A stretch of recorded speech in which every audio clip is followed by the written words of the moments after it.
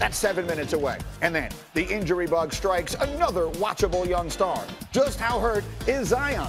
Woj has that answer and more. Let's get up, starting right now. Delighted to have you with us on a Football Friday. We have a fantastic array here to get into what really, in some ways, and we hope that we have dodged a bullet here in the biggest possible way, what could arguably have been one of the worst nights of the NFL season if it goes the wrong direction. Let's go to the highlights of last night. The Chiefs and the Broncos a mile high. And Patrick Mahomes, the question coming in was about the ankle. And in the warm-ups, look, he looks fine. He's running around. He looks okay. And then he looks pretty good here, too, throwing a 21-yard touchdown to McCole Hardman. Look, he's right now in a tremendous groove with his wide receiver core. I don't care if he has one ankle, two ankles, no ankles. If he's out there barefoot, the guy just is in a nice groove and understands this offense as good as you possibly could. But then came this. Second quarter, Chiefs are up 10-6. This is a 4th down and 1 from the 5-yard line.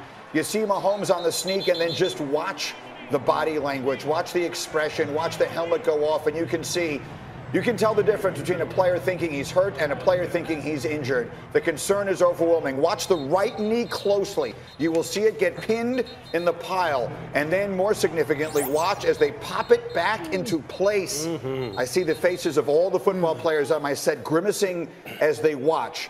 Now, the good news is he would walk off the field under his own power. Look at the respect. All the players on both teams showing for Patrick Mahomes as he goes off for x-rays. He'd be ruled out for the remainder of the game. Much more on his condition coming up in a few minutes. Meanwhile, a rest of the game to be played. And the Broncos held the Chiefs to just a field goal there, so it's 13-6, and then here comes that Kansas City defense. Look, it was about time that they woke up last night, and they did along the front 7. They got after the passer in a way they haven't all year long, and they need to carry this forward now. That's a defensive touchdown, so it's 20-6, and then here comes Matt Moore on in place of the injured Mahomes. And here's a nice play. You'll watch Tyreek Hill going all the way across the formation, getting behind the defense, and no one's going to get that's a tremendous touch pass. Just enough movement in the pocket by Matt Moore. He's not going to make you forget Pat Mahomes, but just be able to move just enough to get it in the playmaker's hands quickly and put it on them and let them run after the catch. Just let them do the work. Among those celebrating after the win, Patrick Mahomes with his teammates. But, of course, the news not all good. I feel terrible for Pat. I wish him well. I hope the best for him. I don't know what it is, but that was hard to see.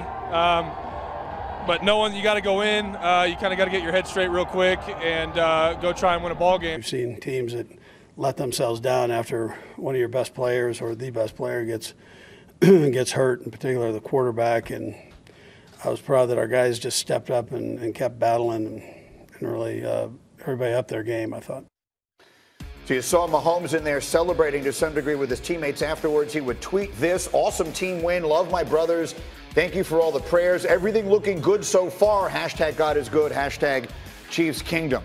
Let's get to the man with all the information. That's our insider Adam Schefter joins us now. Shefty, what are we hearing on Mahomes?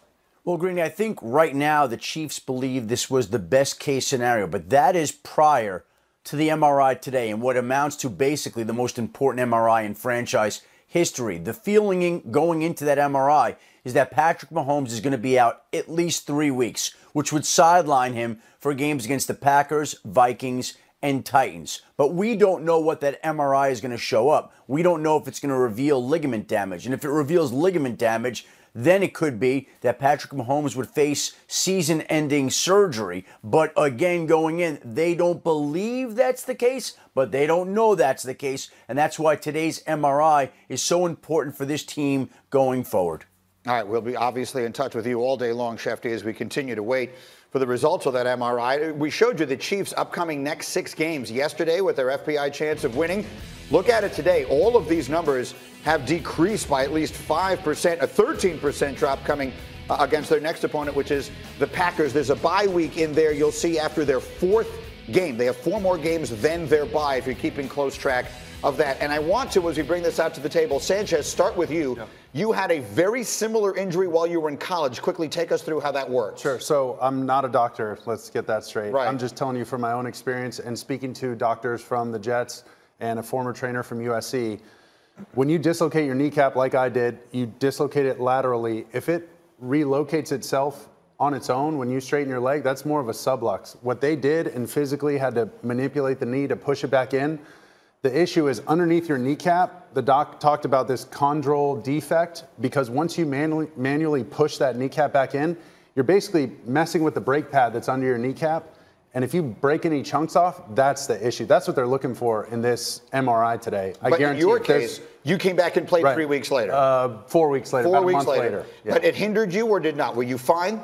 Definitely hindered me. It's something you think about. You're going to be favoring it. He's definitely going to play with some sort of brace to kind of like on the outside, the lateral side of his knee. He's going to have some sort of C-joint brace to keep it gliding in track, because it's going to be prone to pop out now. Once it happens, you're prone to have it happen again. Let me turn to you guys here quickly on this, because even before, when you see this happen, even before I started thinking about the impact on the Chiefs and the impact on their Super Bowl championship hopes, my first thought was this is the worst thing for the league, that the quarterbacks, and particularly this one, make the game so watchable. That was actually the first thought I had. Look, Andrew Luck's down, Cam Newton, he's not playing right now, and the Chiefs have 3 primetime games the rest of the year. And so what makes Pat Mahomes unbelievable? It's not just his arm talent, it's how dynamic he is. He can run around. So even if he comes back, like, is he going to be exactly the same guy that he was at the beginning of the season? Probably not. And so, yeah, this is going to hurt, because if you're not a diehard Kansas City fan or a diehard fan of another team, like, you're going to casually tune in to watch this guy play. I agree with you. When you talk about the quarterbacks, the NFL has done everything that they can to protect the quarterbacks. Anything outside of now these fluke injuries that happen to Ben Roethlisberger, now also Patrick Mahomes. So when the quarterbacks are getting hurt, it does hurt the league. But there's still a lot of football out there with a lot of good players that we can tune into. So the NFL needs to kind of draw into that. You help the marketing on that aspect for the other players. All right, so Lewis, let's then spin it to the element of the Chiefs here. They are a team that has already lost a little bit of ground in a chase with the Patriots. They've lost a home game against the Texans, which is maybe the next team coming up. How does this impact them if he misses, let's call it 3 or 4 games? Well, it obviously impacts their ability to make special plays. And he's the eraser. He's kind of like the equalizer for them when they're not playing and hitting on all cylinders as an overall football team. But what will happen now is kind of like the same thing. Like, I remember talking to Doug Peterson about this when Carson Wentz went out and when Nick Foles came in. Now Matt Moore just has to try and not be Pat Mahomes, because he's not. Now he just has to be a point guard. Just distribute the football. They're set up on offense enough so where they have enough playmakers to just get the ball in their hands quickly. Don't extend plays. Don't run. Look, you're not going to make those kind of plays Pat does. Just put it in the hands of Tyreek. Put it in the hands of McCole Hardman. Put it in the hands of Travis Kelce and let them do the work. And Andy will make sure that the offense funnels that way. And Matt's been around long enough to know better. But and that's Lou, where we need to talk about the defense also. That was where I was going to go next, because their defense has been a major hindrance. Correct. They can't even get off the field in the last couple of weeks. Yeah, even with Patrick Mahomes, as poor as the defense had played, aside from last night, sure, still saying, look, they're a wild card team. They're going to lose in the wild card and maybe divisional round. If the defense steps up, the way they played against the Broncos, with the pressure, with the turnovers, the takeaways, the touchdowns, then you don't have to worry as much during this stretch when you don't have Mahomes. You have to worry about them down the road now, obviously, when you face the Patriots and better teams. But the defense has to take the onus that the theme of this team is now defensive as opposed to offensive. And the key, what happened last night, they were able to stop the run early in the game. They were able to score and get a lead.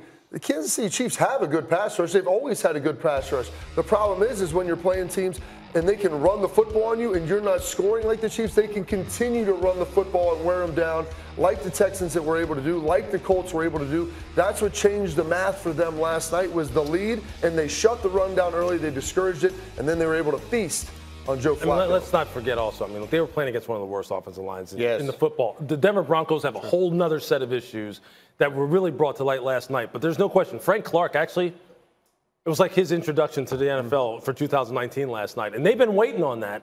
And there's no doubt that now they need to go ahead and continue that on forward, because if they don't, then look, with Pat or not with Pat, they were going to be in trouble anyway. A quick final thought on this, and obviously we will have much more on this as our morning continues here. But Sanchez, you were telling me in the meeting this morning how tough it is to be a guy like Matt Moore, just get up, go in there, and now have to sort of keep that ship afloat for several weeks. And I said it tongue-in-cheek, but I've been in restaurants and bars, and you hear somebody say something about, oh, you know, Sanchez, when he played for the Jets, he was this, that, and the other. And I've never batted an eye, fine. I heard something last night and people were like, oh, Matt Moore's in, he sucks. I literally jumped out of my seat. I was like, hey, man, you don't know how hard it is. And I wouldn't even say that for myself. You go to bat for a guy like that, because I've been in that situation. But like you guys said, everybody else is going to have to step up their game and make it as easy as possible on this guy. He's played a lot of football, but that doesn't mean it's a guaranteed success. So my hat's off to him. This is not an easy position. Just I wish him the very best. Again, so this is, I mean, Shefty said it. It's the most important MRI in franchise history. It's the most important MRI of the NFL season. It will definitely determine whether the Chiefs at some point again become a Super Bowl contender or most likely do not. We'll have much more football as we go. But let me get you to the Bronx last night. The other huge game